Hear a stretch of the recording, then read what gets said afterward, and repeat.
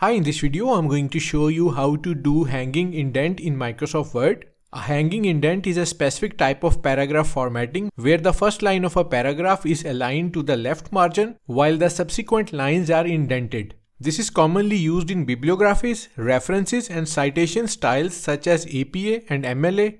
So let's start the video. To create a hanging indent in Word, open Microsoft Word document. Select the text where you want to apply the hanging indent to. This could be a specific paragraph or the entire document. So this is our text, a reference. Now click on the Home tab in the Word ribbon and look for the paragraph group. Click on the small arrow in the bottom right corner of the paragraph group. This will open the paragraph dialog box. In the special dropdown, click on it and select hanging. And then click on OK button.